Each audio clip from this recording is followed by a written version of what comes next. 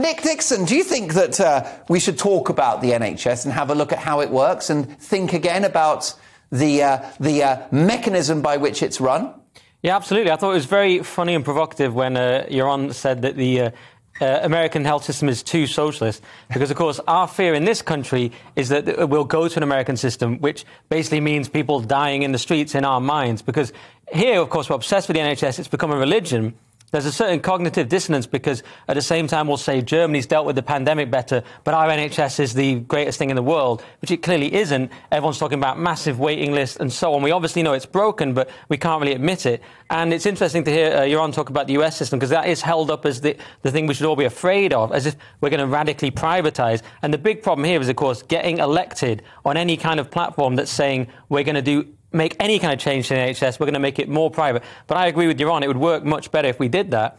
I mean, I made a joke recently on one of these shows about the police. I was saying, what if we had a police force that worked a bit more like Uber, where they actually could come to your house in a few minutes if you were burgled, rather than never coming? And so, and probably Yaron would even agree with that as a serious idea, maybe, that we could actually have a private police force of some sort. So I'm totally with him. We need to radically privatise the NHS, in some, not radically, but perhaps some insurance-based system, perhaps something new. Perhaps we could look at Switzerland. We need to look at new ideas for it, definitely. Lisa Mason, do you trust private enterprise with our health? It's a very difficult one. I've recently had a little bit of a to-do with the NHS myself, trying to get an appointment for my daughter, and they sent me one for next year. So having to pay out for a solution myself is something I didn't expect to be doing, especially with all the financial crunching I'm having to do this year as well. And I think there are pros and cons to it.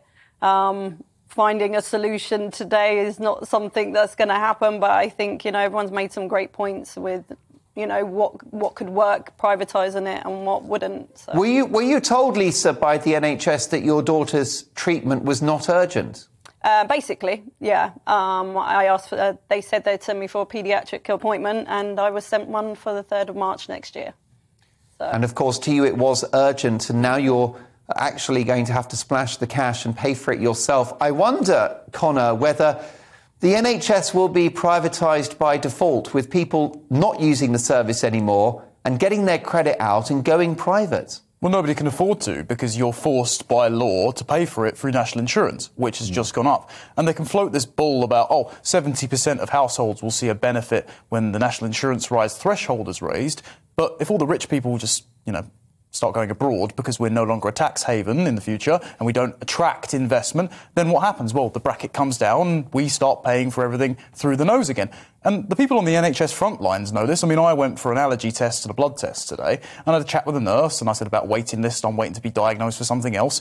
And I said, it's 18 months. And then they rang me 6 months later and said, we lost the paperwork, it's another 18 months. And we joked about it, and I said, there's COVID for you. And the NHS doctor turned around and said, no, that's the NHS for you. So they're full aware of the failures of the system, and they're suffering because they see patients, waiting on lists and dying in front of them. And we're suffering because we can't pay for this system in its current form. We're being forced to by point of law. If we refuse to pay for it, we get sent to prison. And the private option, due to the fact the government controls healthcare, is way too costly.